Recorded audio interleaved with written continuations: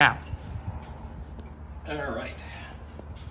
These are our new heads that just come back from cylinder head exchange for this LY5 motor. We are very happy with how these look. They had to change some valve guides in them, and we had to put on the BTR Stage 2 springs, or springs for the BTR Stage 2 truck cam. Now we're just going together. We're reusing the stock head bolts. Well, we're not reusing, we have them in set, but they're stock head bolts. So they'll get torqued down in 3 steps. First to 22 foot-pounds, and then the first set of 90 degrees, and then the second step will be 70 degrees.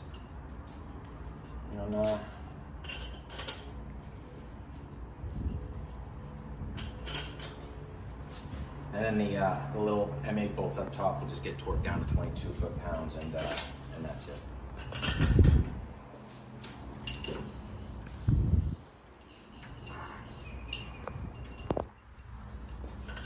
I know that everybody loves the ARP head bolts, and they are awesome, I guess, but these work just fine on a stock application. I haven't seen too many failures on the 5.3s from stretched head bolts or whatnot. I'm sure that happened.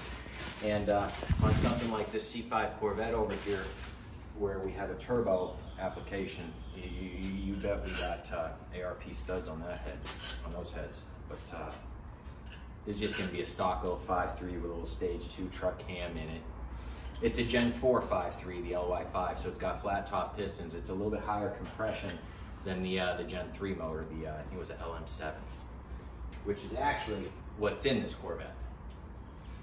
And Corvette has a sloppy stage 2 cam. This is a BTR truck. All right. Let's run everything into zero lash.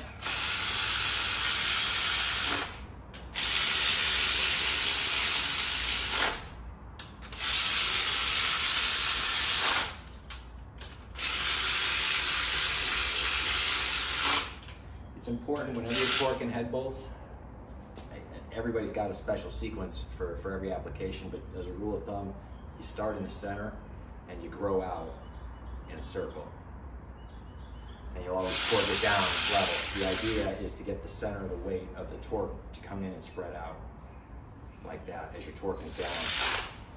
And things will work.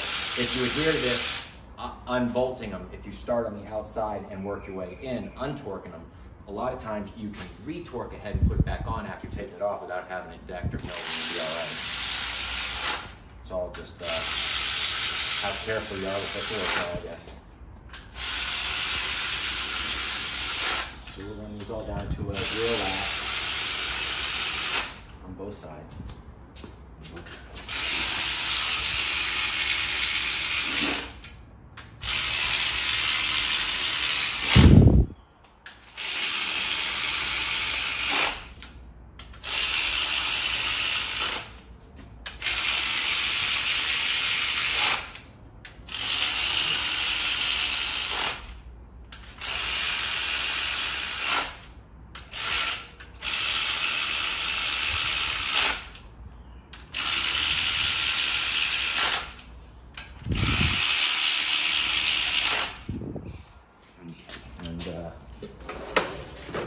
Go ahead and run these guys down a little bit too.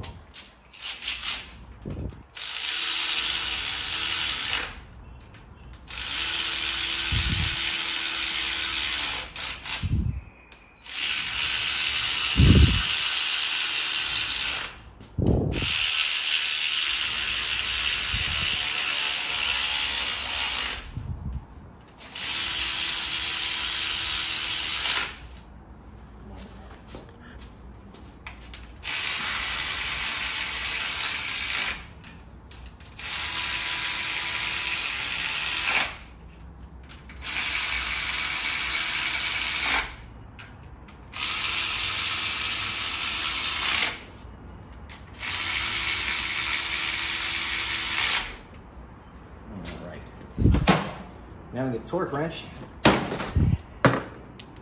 and we can get on to the first step of torquing. For the M8 bolts on the top, we'll leave those until the end. I just ran them in, so they're just not sitting there loose. For getting set up, our primary focus is going to be on the M11 bolts, and we want them to, the first step is 22 foot-pounds.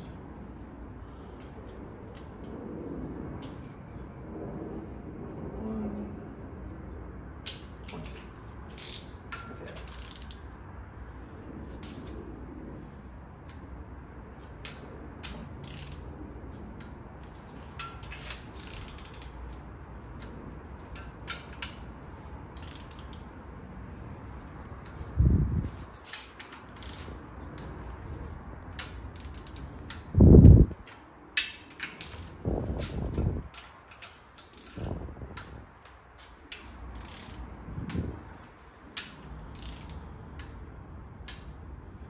I actually like to go back over the first bolts after I tighten the others down.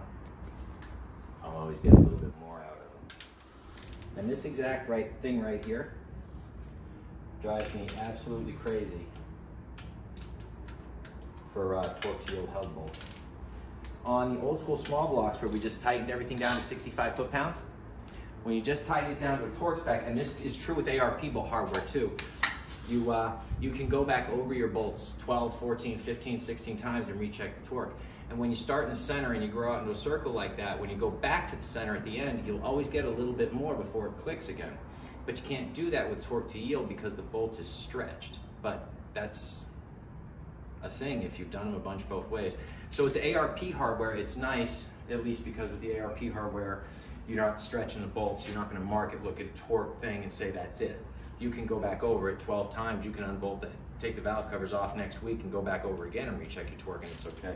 So for that, the ARP hardware is very cool. But these are cool. Go to 22.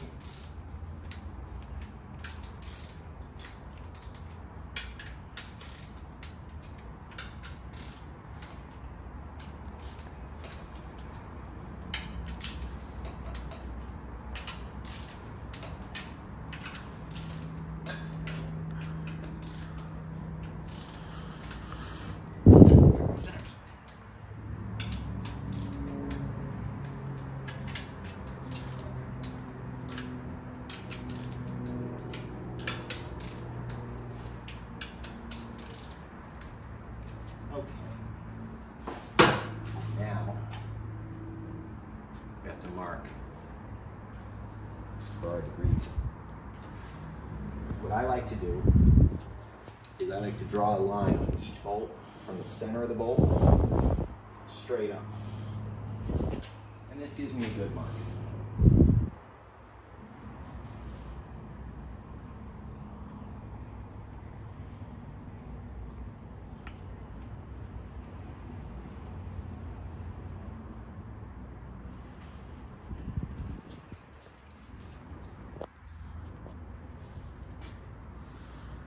Some people will just use a dot. Some people will put a couple of dots or a couple of lines, one dot for the first step of torque, one dot for the next step. I really like the marking up like this.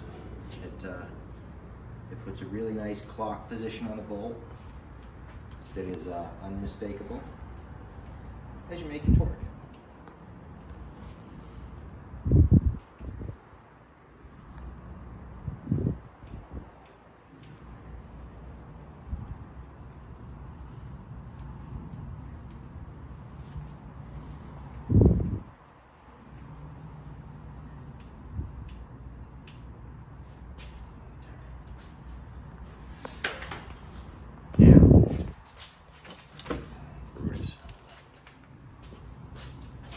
First step, and in sequence, it needs to be 90 degrees.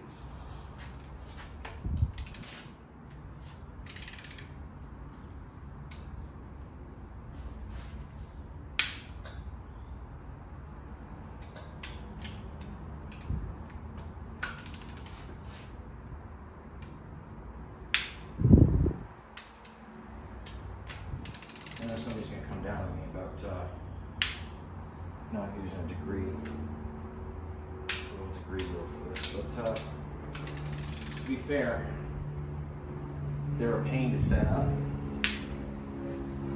And when you do set them up, they're close to accurate. But a lot of times when you put them on, you get the bar, they twist a little bit and they flex a little bit as you get in your degree. So it's not like brutally accurate anyway. But also the bolts have a little bit of a range that they can be stretched. And you're just getting into that range. And so we're okay with this. Or at least for a whole career, I've never had a problem doing it the same way.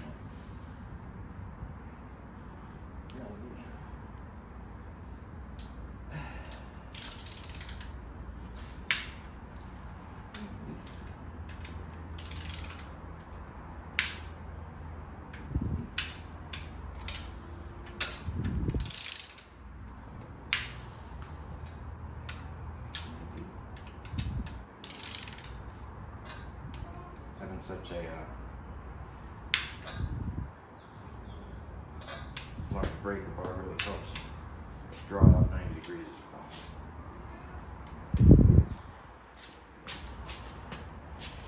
Turn this way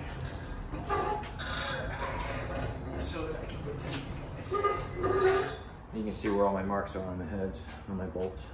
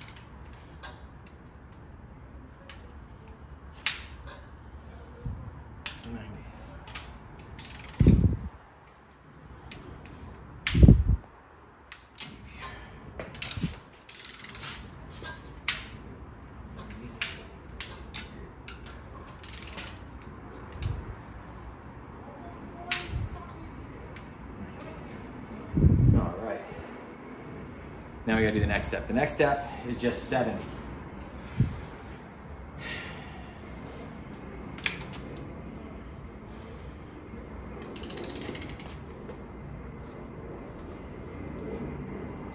So if this is 90, we'll say this is 70, right? We'll say like 3 o'clock, thereabouts. Yeah, 4 o'clock. Wait, 2 o'clock, not 3 o'clock. 2 o'clock, I'm sorry.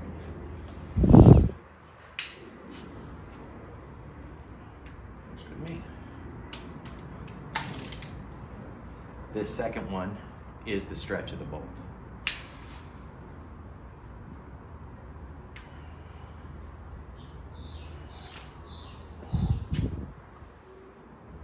Then I put a bolt. Speaking of bolts. Okay. And you can see which ones I have done.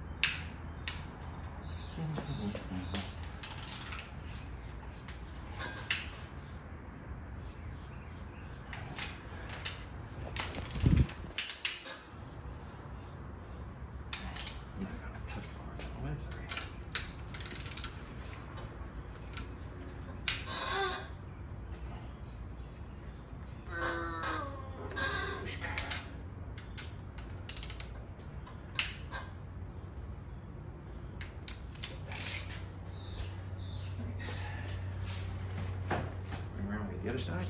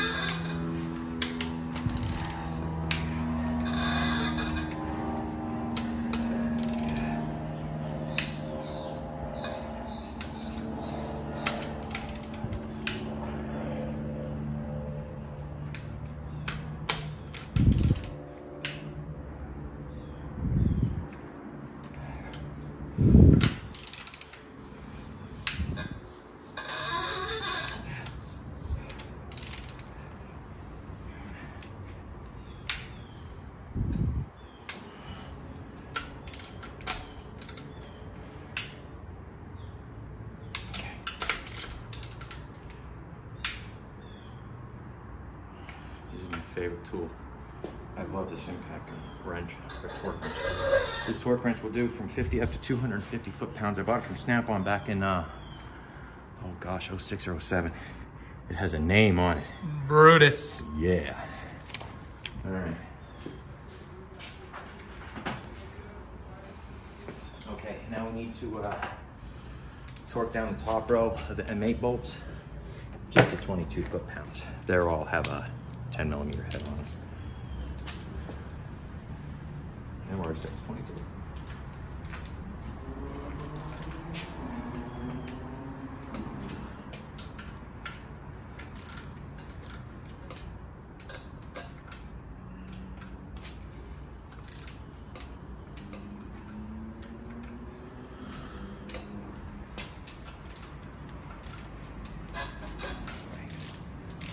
With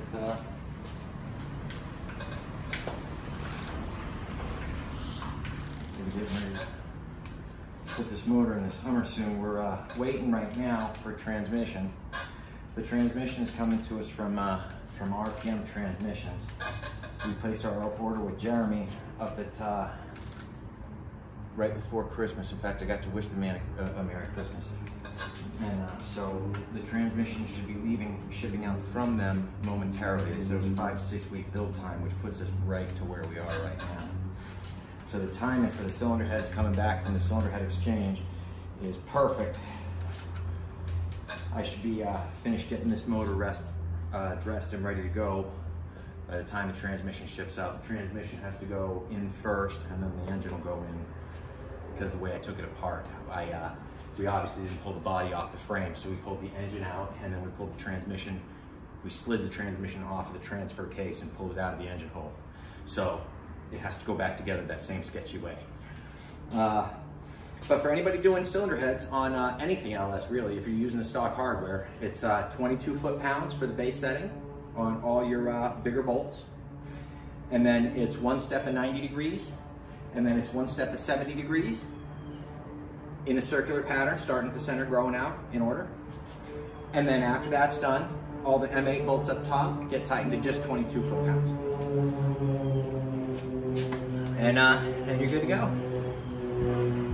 I'll make another video for the other stuff. Go ahead and end this up.